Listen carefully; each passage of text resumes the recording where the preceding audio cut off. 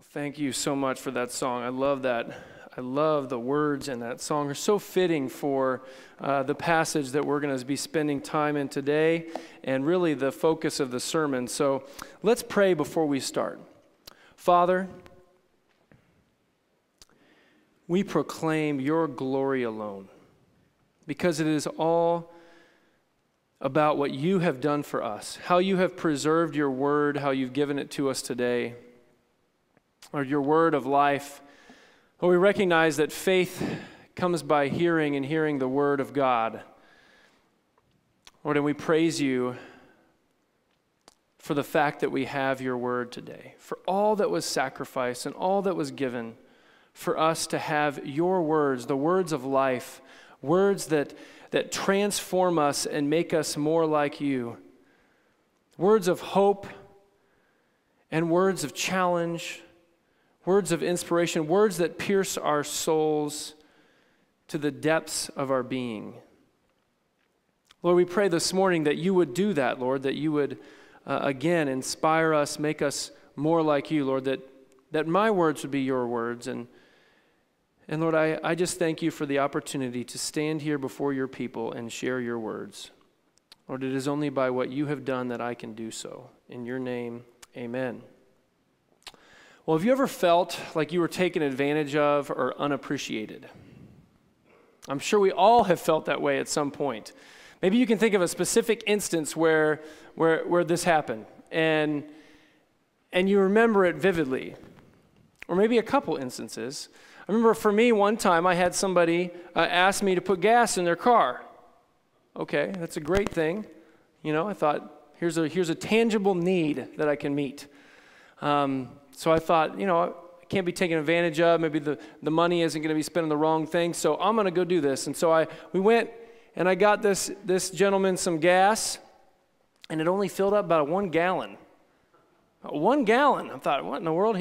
And he said, oh, you know, I forgot to tell you. He said there was some rags. The person I bought the car from, they put rags in the gas tank. And they said, so because there's so many rags in there, you can't fill up the tank all the way, so I'm only going to be able to get like, you know, maybe 15 miles, and I got to go, you know, 60 miles, so I need some cash, some money that will get me to my destination. And I thought to myself, I'm not that stupid, man. And so I said, no, man, I said the deal was I'd fill your gas tank. That's what you wanted, so I filled it. And he said, oh, okay, well could you get me a drink? Could you get me a drink inside? And I said, no, well, how about a piece of pizza? It was like never ending. And I thought, oh, my goodness, I didn't know what to say. I felt bad telling him no. But I just, at that moment, from once the rag story came out, I initially felt like, okay, I'm being taken advantage of here. And nobody likes to be taken advantage of, right? No one likes to feel like the person that you're helping is ungrateful for what you have done, and it looks at you as a resource rather than a person, right? Because that's how I felt. I'm just a resource. He doesn't care about me. He just wants to use me. Thankfulness is something that is missing in our society in many ways, is it not? Being thankful for even the country that we live in. That's why this weekend was a good weekend for us. And it's encouraging to see people being thankful for the sacrifices that was made for the freedoms that we have. And our study this morning is going to point us towards even how America received the freedoms that we have. The very foundations of our country really come from the Reformation. A split of church and state and the power of government coming into religion. You see, we've lost a thankfulness. I was reading a book recently, and a man named Dr. Crawford Loritz was on a journey with his son to North Carolina. They were visiting Billy Graham's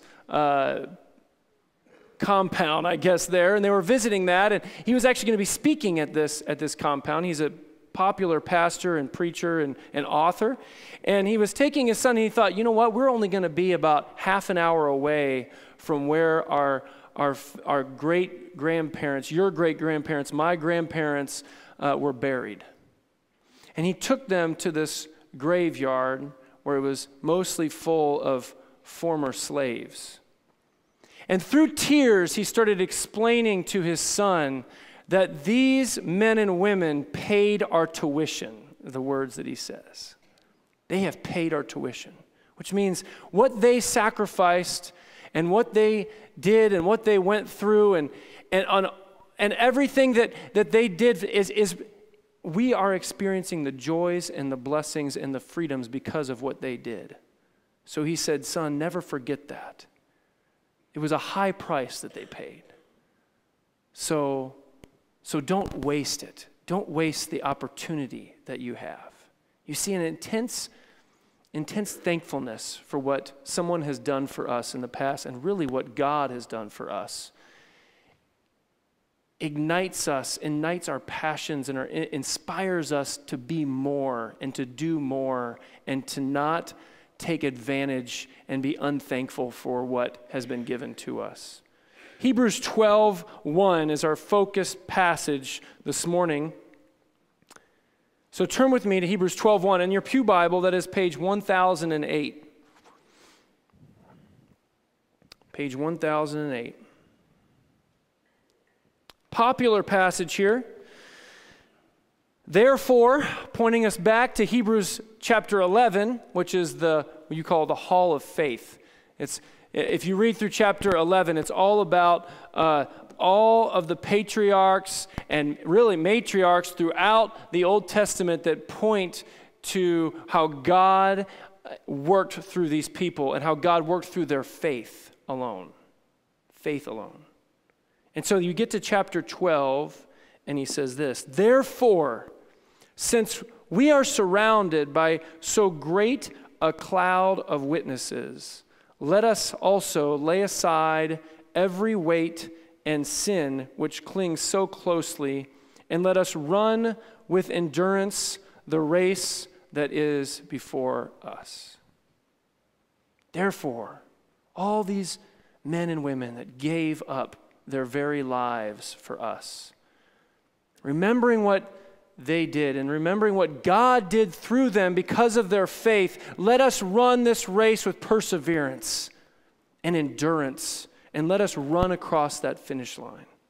And then towards the end of chapter 12, in verse 28 and 29, this is after he talks about Adam, or the blood of Abel, and how the blood of Christ speaks a better word. The blood of Abel was shed by Cain immediately after the curse of sin was brought into the world, and that blood was crying out from the ground for justice. And ever since that happened, the blood of men and women and the injustices in this world are crying out for God to bring about his justice and wrath on mankind. And yet Jesus came, and it spoke a better word because it was the ultimate sacrifice for that justice that was crying out from the ground. You see, Jesus dying on the cross for our sin. That was he mentions that here in chapter 12 in verse 24. And then getting down to the end, it says this, therefore, let us be grateful for receiving a kingdom that cannot be shaken. Let us be grateful. Let us be thankful for the kingdom that we have that cannot be shaken, will not be shaken. And thus let us offer to God acceptable worship with reverence and awe, for our God is a consuming fire. Powerful, powerful passage.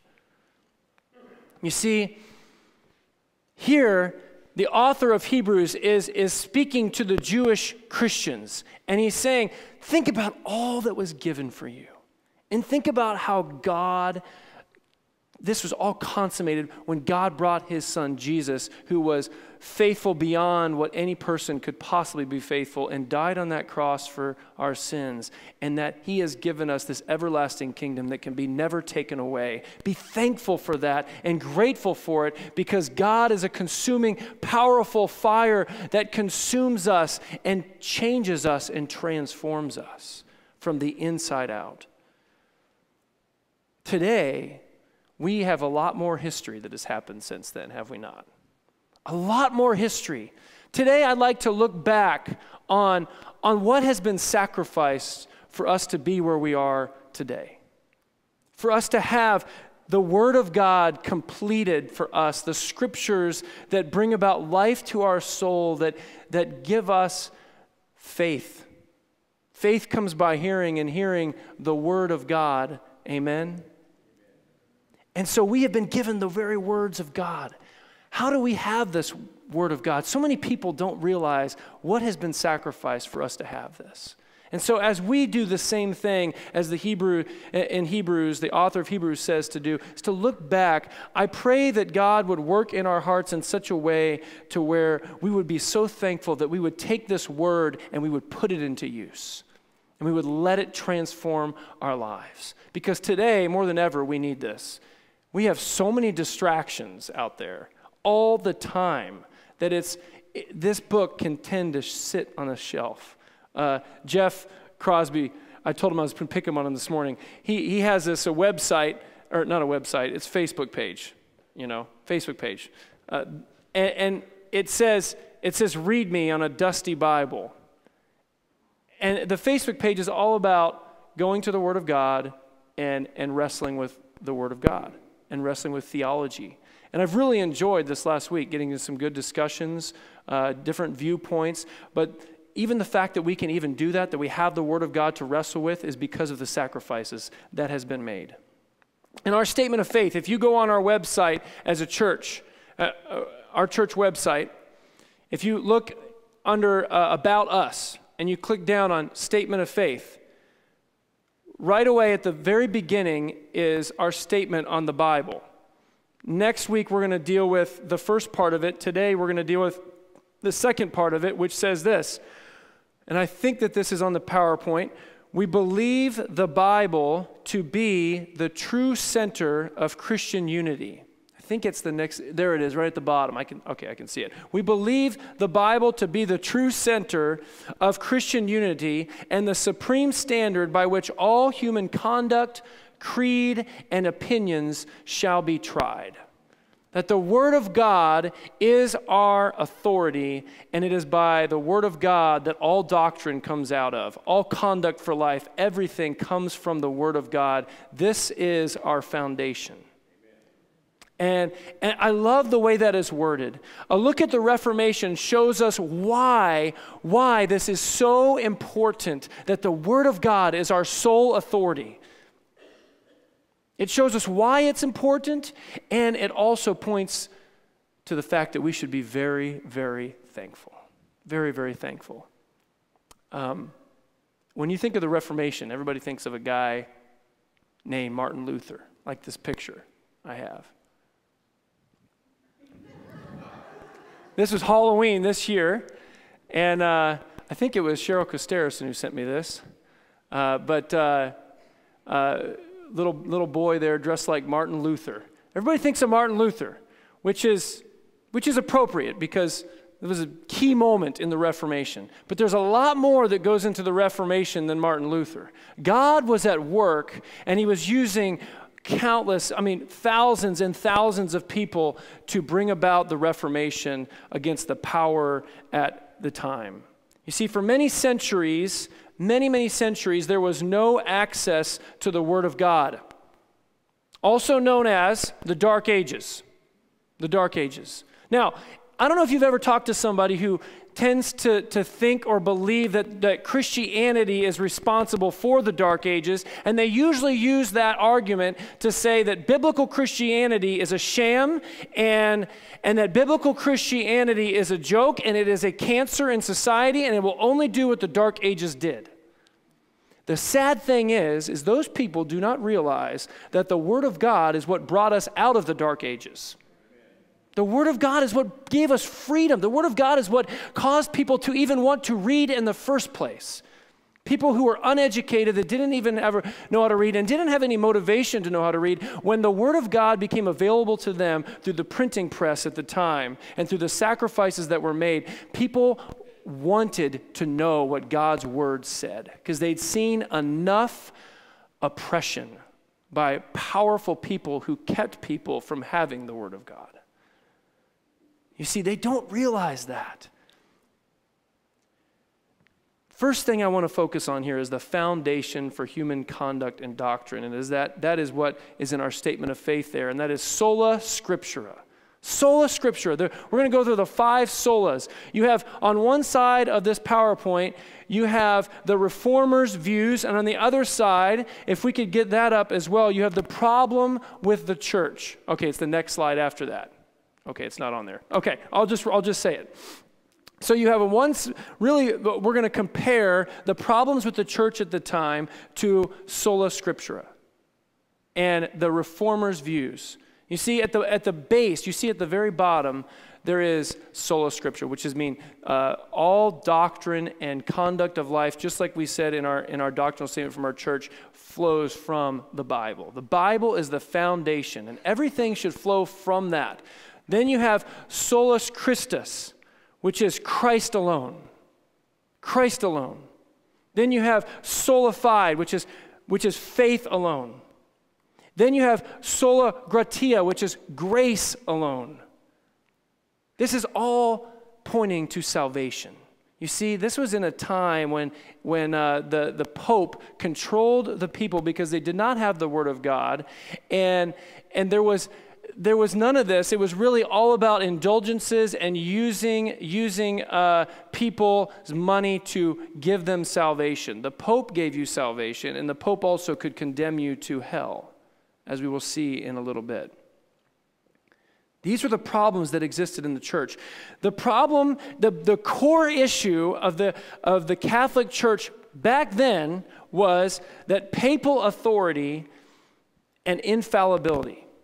The belief in papal authority and infallibility, which is the power of the Pope, and when the Pope is in his place of office, that he can do no wrong when he speaks on authority or he speaks on doctrine. And when he speaks in the Bible, he can say no wrong, he can do no wrong. So when a pope says, this is how it's going to be, that's like hearing from God. That's hearing straight from God. And that was what caused all the problems during the Dark Ages. It started out not near as bad as it got way into the Dark Ages. The beginning, they just believed Peter, passed it on down, and so, well, I guess we have the same power. And then eventually it got worse and worse and worse. They believed that they had the same power as the apostles, and even the apostles didn't have that power because Peter was called out by Paul for being really kind of racist towards the Jews at the time and backing away, towards the Gentiles. He backed away from the Gentiles. He didn't want to be associated with them because of his Jewish friends. So we don't even see that from the original apostles, but this power was given to the Pope where he was able to control people, and this is where you had the Crusades came from this. 3 things came out of this that were clearly not biblical. First, the Crusades. When Jesus died on that cross, before he died on that cross, his disciple tried to cut off the guard's ear. And Jesus put his ear back on and healed him and took the sword away because he was not about bringing about his kingdom through the sword. He said, if my kingdom was of this world, I would be fighting. But he came to lay down his life. And the Crusades were about bringing about God's kingdom through the killing and murder of many, many, many people. Now, granted, the Islam was taking over, so they were fighting against that. So it was political, but it was also spiritual. So if you didn't become a Christian, they just kill you. See, that was the Crusades. That is not anywhere in Scripture. We do not see that anywhere in the New Testament church. In fact, it was the exact opposite. But because of the power of the Pope, they were able to control people and pursue their own personal agenda because they were infallible. Secondly, purgatory. We discussed this a while back in a couple sermons, so I'm not going to repeat this sermon. But the sermon was probably about 2 months ago, what happens after I die. If you want to look into purgatory and what the scriptures say about purgatory, you can look online and find out more about purgatory and why scriptures do not teach purgatory, but that came out of papal authority and infallibility, teaching this doctrine. And because of purgatory, you had indulgences. Now, this was the big issue that brought about the Reformation. the indulgences. Because you could pay for salvation, you could pay for less time in purgatory, you could pay for your family and your friends and your loved ones to be taken out of purgatory and into heaven, because the Pope had authority to do that. So you would pay the Pope money, and the king would also get a cut on those indulgences. So politics and religion went hand in hand. So the king got a cut out of this money that was given to the church, but most of it went to the church. And you had guys like Tenzel, which were telling people, pleading with them to give indulgences to the church, because if you pay money and you get your family members out of purgatory, don't you hear that they are begging for you to have mercy and give them some money? They took care of you while you were here on earth. Don't you want to let them out of purgatory? You see the manipulative behavior that happened because of papal authority and because of the indulgences in purgatory and all of these doctrines that came out of papal authority and infallibility. And the reformists started to see that this was so wrong, so corrupt. So they went to Scripture, and as they were preaching in their churches, these are Catholic churches they're preaching in, they started seeing this is just wrong. This is not what Scripture teaches. And they started seeing how the Pope was using people to fund these beautiful, beautiful churches. And they were like, this is just not right. They had just had the plague, the Black Plague, come across Europe. People were dying and poor and broken, and still the church was using poor people to build these beautiful buildings instead of helping the people. We need to be thankful for the Word of God. Secondly, we need to be thankful for the Word of God. Why? How did the Word of God and the people and the sacrifices that they did, how did that bring them out of the Reformation? There's a couple groups of people that I want to focus on. One was the Waldensians. Many people today do not know much about the Waldensians. It started by Peter Waldo in 1170. Peter Waldo believed that people should have the right to have personal study of Scripture, and people should and also have the right of the priesthood of the believer, that the believer can go to God and pray to God direct, and they do not need to go through the church for prayer, confession, and they can go straight to God for confession. This is what he believed, and this came out of his own personal study of the Scriptures. He gave up all of his wealth, and he started a movement that valued these things that are listed up here. They translated some of the Bible into the common language of the people, from the Latin. They translated it from the Latin into the common language of the people so that they could read it. And then they also believed in the atoning death and justifying righteousness of Christ. That was on Christ alone, solus Christus. They also denied purgatory and indulgences. Did not see that anywhere in Scripture. And they were against the use of force, especially the Crusades. Now, the sad thing about this is that the Catholic Church at that time decided to send out a crusade against the Waldensians, and many of them were killed. Many of them were killed. As we go through this, I'd like to kind of go back to Hebrews 11 consistently through this and see how these people are very similar to those of faith in Hebrews 11. Hebrews 11, 37 through 38 says this: they were stoned, they were sawn in two, they were killed with the sword, they went about in skins of sheep and goats, destitute, afflicted, mistreated, of whom the world was not worthy, wandering about in deserts and mountains and in dens and caves of the earth. That is what these people went through. As the crusade went out against them, they fled into the mountains and they hid and they suffered like nobody else of their time. Many of them were murdered, and many of them were in hiding during this time. Still today, there are Waldensians that exist today. And that they're called different groups, but they were all throughout Europe, these Waldensians. And they stood for the Word of God, and they stood for the Christ alone, and they stood against some of these false teachings that existed in the church, and it cost them their very lives. Many people refer to them as the pre-reformers. The pre-reformers.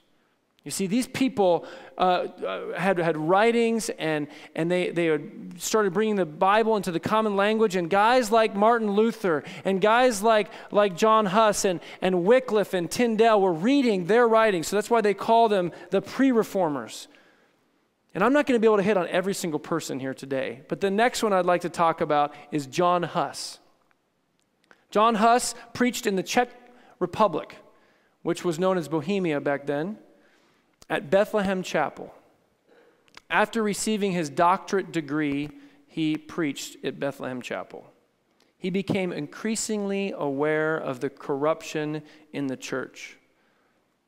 And because of his teaching against purgatory and against indulgences and against papal authority, he was excommunicated by the king. The king excommunicated him because, again, the king is taking a cut from the indulgences that the church received, and he didn't like not getting his money. So they excommunicated him. And then while he was excommunicated, he said this: Christ alone is the head of the church. He wrote this and gave it to the people to spread about the people. He said, Christ alone is head of the church. A pope, through ignorance and love of money, can make many mistakes, and he encouraged them to rebel against an erring pope is to obey Christ. To rebel against an erring pope is to obey Jesus. That's what he was doing. And so he ended up being captured. They condemned him to hell. And then after they condemned him to hell, the Pope condemned him to hell. After the Pope condemned him to hell, they turned him over to the king, and the king burned him at the stake. This is a man that gave his life and went through extreme torture so that we could have these beliefs in sola scriptura, the Word of God today. Countless people went through this. These are just the popular names. There was many, many people that went through this and were burned at the stake by the state and the church both. This is what he said as he was dying. Grant me a brave, this is right before he died, grant me a brave spirit and fearless heart, perfect love and hope that I may lay down my life. Lord Jesus, it is for thee that I patiently endure this cruel death. I pray thee to have mercy on my enemies. Man, if that doesn't inspire you to want to forgive our enemies today who might have said a gossiping word about us or frustrated us in some way, I don't know what does.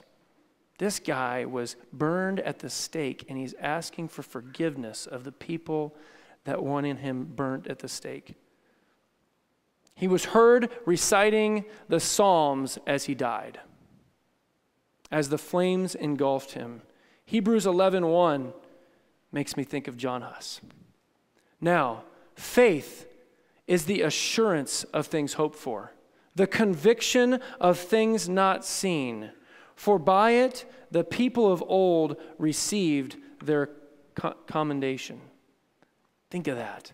This is a man with great faith.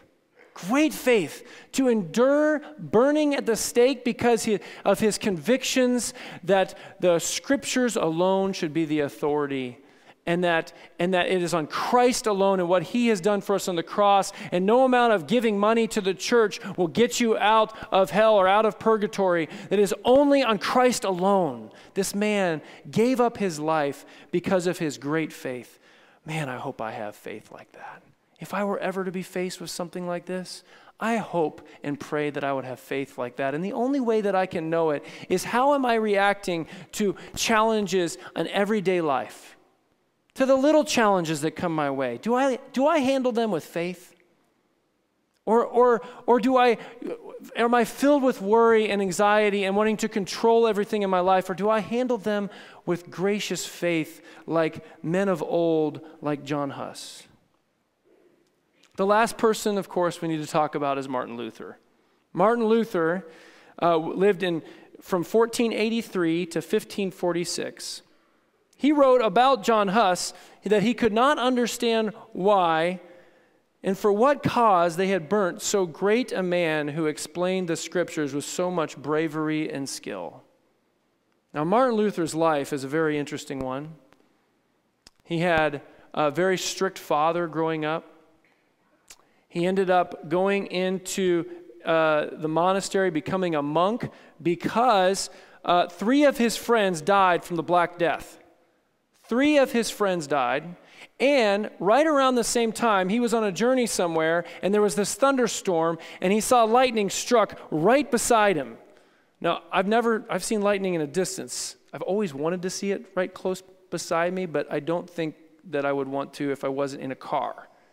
He's on a horse, and the lightning strikes right beside him, and it freaks him out. He lost 3 of his friends to the Black Death, and he decides to become a monk with the goal of having assurance of salvation through a life of denial of self-pleasure, is really what the life of a monk was all about. Denial of the self. All kinds of disciplines that he engaged in. All kinds of disciplines, even to the point of self-harm, trying to gain the favor of his Father by his heavenly Father through his own works and his own denial of of selfish pleasure. He was trying to gain the love and acceptance and grace and mercy of his Father through works, and he could not do it. And it about drove him mad. To when one time he was studying Romans, preparing to preach on Romans. And when he was going through Romans, in Romans chapter 1, right at the beginning, he started to see, and his eyes were opened, and he started to see the grace and love that his heavenly Father had for him. The grace and love that Jesus had for him. And that he recognized that it was by faith alone in receiving this free gift of salvation that he can have favor with his heavenly Father. That the wrath of God is on him until he accepts the free gift of salvation, and that no amount of works could get him to his heavenly Father. There is no way that he, a sinner, could get to his heavenly Father on his own. His eyes were open to the love and grace and mercy and the offer of a free gift of salvation through repentance. And he says this, I love this statement. He felt as if he was born again and entered into heaven already. We're not at this last PowerPoint yet. He felt like he was born again and entered into heaven already. Wow. Now that is what born again really feels like, is it not? When you feel the love and grace and mercy of God, and you've been striving on your own good, trying to get there by your own good deeds, there is a weight that comes off of you, just as Martin Luther says here. When I think of Martin Luther, I think of this, Hebrews 11:6. Without faith, it is impossible to please him. He was trying to do it, and it was impossible. Without faith, it is impossible to please God. You see, faith opens one's heart to the working of God inside of somebody's life. Instead of doing it yourself, opening your heart to God and allowing God to work, that's what faith does. And that's what faith did in saving Martin Luther and saving John Huss, but it's also what faith did in bringing us the Bible today. That they lived on this faith, and because they lived on this faith, that they were even willing to give up their lives, and that through that, God was able to work in a miraculous way and bring about the freedom of his people from a dark age, a very, very dark age. I'm going to read to you a couple of Martin Luther's theses, because we talk a lot about his 95 Theses. Martin Luther, as he was seeing what was wrong with the Catholic Church, went and he nailed on the door of, I forget what it's called, Wittenberg, whatever, one of those burgs. He went and nailed it on the door. I always get bad with those names. He nailed it on the door, his 95 Theses. And this is these are some of them. These are some of the ones that I wanted to focus on this morning. Thesis number 36. Every truly repentant Christian has a right to full remission of penalty and guilt, even without letters of pardon. All of this is against indulgences. Second, thesis number 45, Christians are to be taught that if he sees a man in need and passes him by and gives money for pardons, purchases not the indulgences of the Pope, but the indignation of God himself. You see, people were so poor at the time, people were starving, and they would pass up a man starving to go and purchase indulgences from the Pope to hopefully get out of purgatory. Third, thesis number 46, Christians are to be taught that unless they have more than they need, they are bound to keep back what is necessary for their own families, and by no means to squander it on pardons. Families, children weren't being fed because people were buying pardons. There was so much fear and guilt at that time that they would buy a pardon before they would feed their own family at times. Thesis number 86. Why does the Pope, whose wealth is today greater than the richest of the richest, build just this one church of St. Peter with his own money rather than with money of poor believers? Thesis number 92. Away then with all these prophets who say to the people of Christ, peace, peace, and there is no peace. Calling the Pope a false prophet. Now that will get you into trouble. They stripped him of his priestly duties. They excommunicated him. He was a dead man walking. His friends kind of abducted him because they didn't want him killed. And they hid him away in a castle. And there he translated the Bible into the German language. And right during the same time, they had the printing press, and the Bible started getting into the hands of people. And they started reading the very words of God, instead of what other powerful people with a personal agenda thought they should believe or encourage them to believe in. And it was illegal to have the Word of God in your hands at that time. You see, God has done a great work, the fact that we have His Word in our hands today. This Bible frees us. This Bible is still illegal in some countries because they know it frees people to where they start thinking for themselves and start hearing directly from God, and they refuse to obey some person, some powerful leader or dictator to get them to act a certain way. This word is powerful, and it still is illegal today because of that power. A Catholic friend of mine sent me some articles to read this week, and I had my work cut out for me. So I read many articles, and it's very interesting. There were a couple things, criticisms that I agreed with, that they say the Reformation brought about this. Okay? One was, this is a criticism, but also something that I like. So it's weird. Ordinary men will mishandle the Word of God. If you give the Word of God to ordinary men and women, they will mishandle it. It needs to be with people who are educated. Now, do we see this happening? Yes. We see this happen a lot. People mishandle the Word of God. However, the Pope greatly mishandled the Word of God. All people, doesn't matter how powerful you are or how much education you have, you can mishandle the Word of God because of your own personal agenda, especially if you have power to do so. If you have power and you've been given influence, then you can easily mishandle the Word of God. This is why every pastor should say to his congregation, study the Word on your own. Study the Word of God on your own. And so if I'm ever off, tell me. I want to know it. Bring to me the Word of God and say, Pastor, I don't know if you're right on with this one.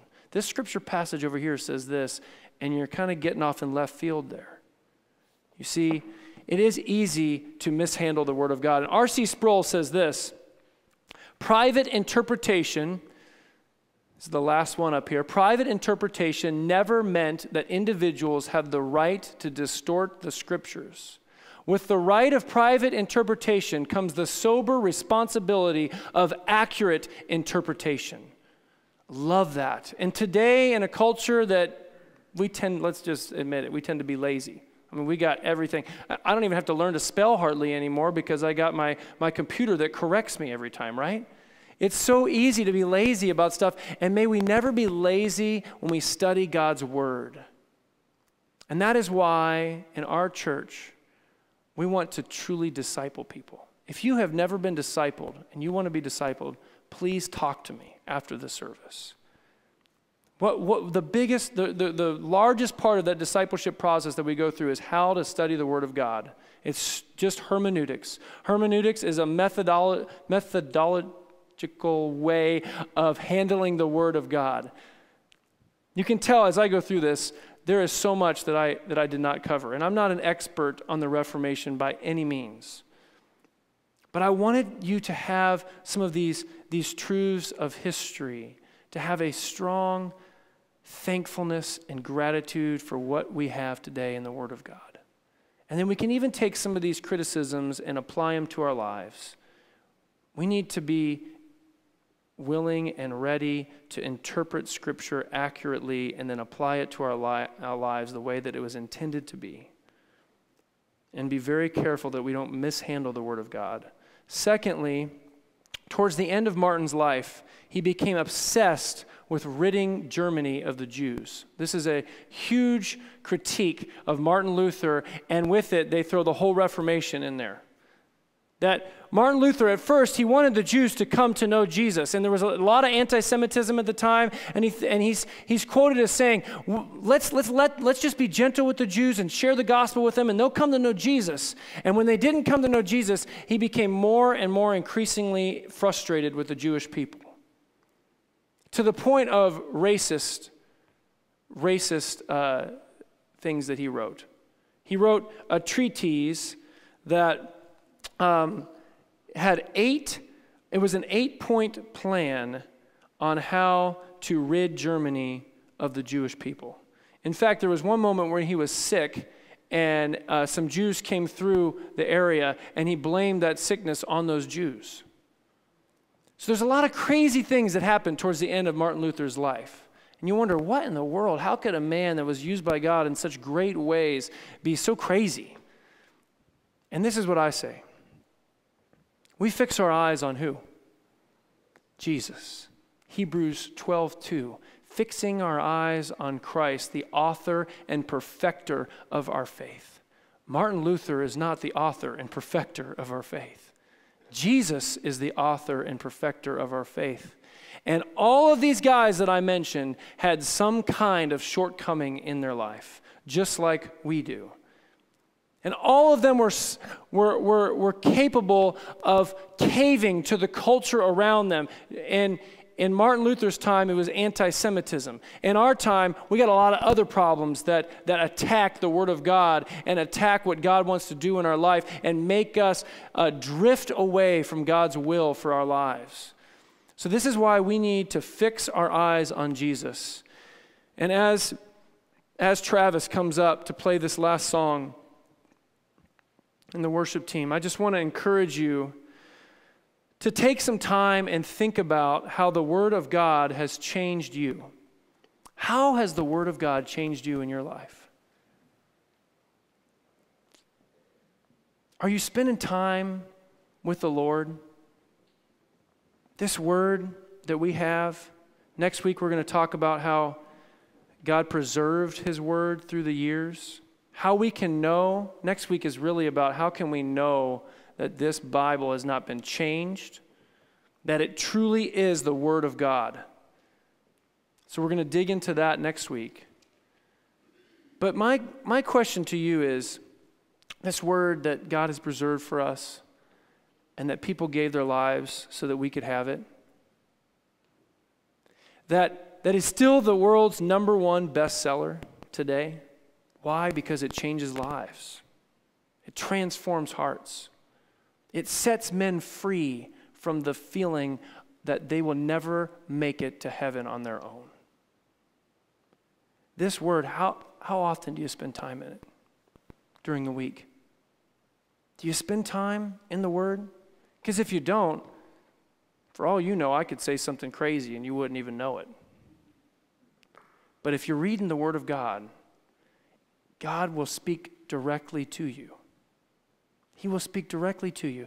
And if you struggle with, I just don't know how to read it. I mean, it's just so complicated and it's so big. And I encourage you, come get discipled by somebody in our church. We're going through a training process so that we can make disciples. That's what God called us to do. So as they play this last song, they're going to play some music here for a little bit. I just ask you to bow your head, close your eyes, and think on how the Word of God has changed your life. And think of how you can apply this message today. If you need to be discipled and you need to talk to me after the service, let God speak to you. If you want to know how to study the Word of God and be able to apply it to your life directly. So let's bow our heads, and they're going to play some music, and let the Lord speak to you this morning before we sing this last song.